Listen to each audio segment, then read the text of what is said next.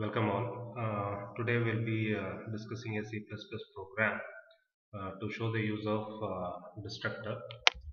To start with, I'll be opening a new file, and in order to maximize this window, I'll be pressing F5. Here I'll be writing a single line comment, C++ program to show the use of destructor. So here I'll be including a few header files #include iostream.h, and in addition to this I'll be including coney.h.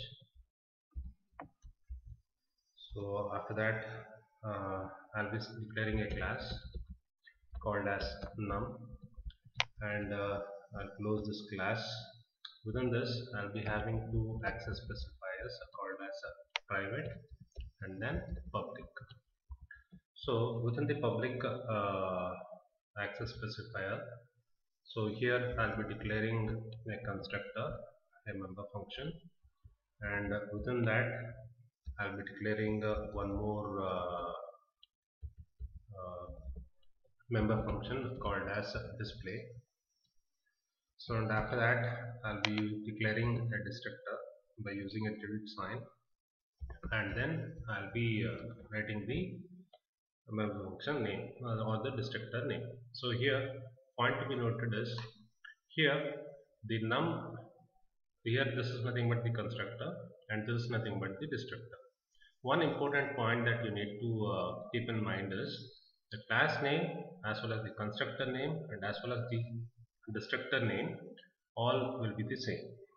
So now within this private part I'll be declaring a few data members like x, and I'll be writing the code for the member functions.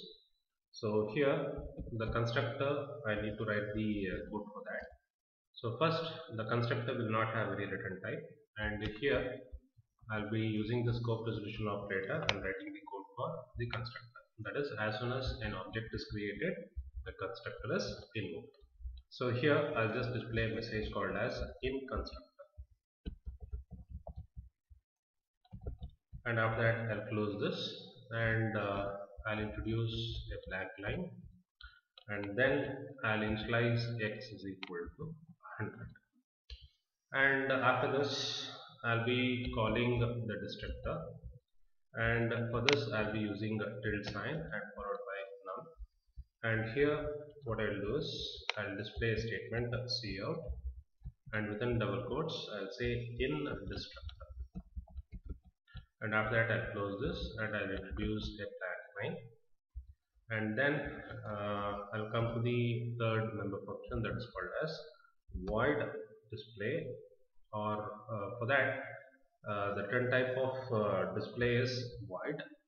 So here I have to include the void over here because the display member function is not returning any return type, and this display belongs to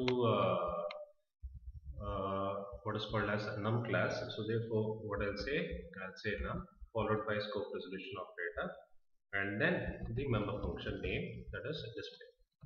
So within this I'll just display cout. What I'll do is I'll say value of x is equal to, and after that I'll display the x value and introduce a enter line, and here I'll be writing the code for void main.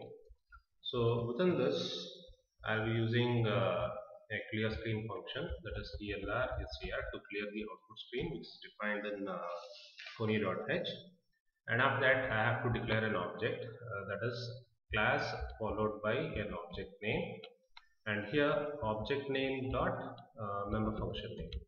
So note that here as soon as the object is created, the constructor is called, and as soon as the function is over, the destructor is called.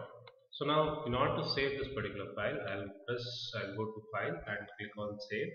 Here I'll say destruct, and I'll save the file, and again I'll press F9 to check out whether any syntax error is there or not. In this case we don't have, so therefore I'll press Ctrl F9.